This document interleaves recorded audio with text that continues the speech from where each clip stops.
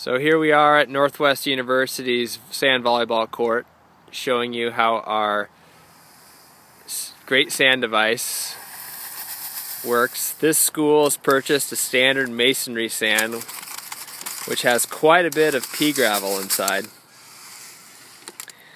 Showing the motion as far as how you're advancing the product, lifting it, sifting, extracting the pea gravel out of the sand.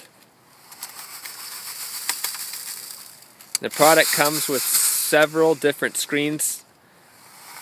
This is a medium screen, showing yet there's still pea gravel left in the sand to be extracted, which could be extracted with the finer screen.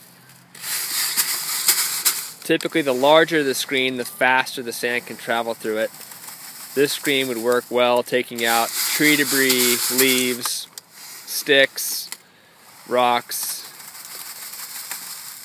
nails, other items you don't want in your sand. And as fine sand tends to go down and coarse sand tends to go up, a court like this would probably benefit from using this product maybe several times.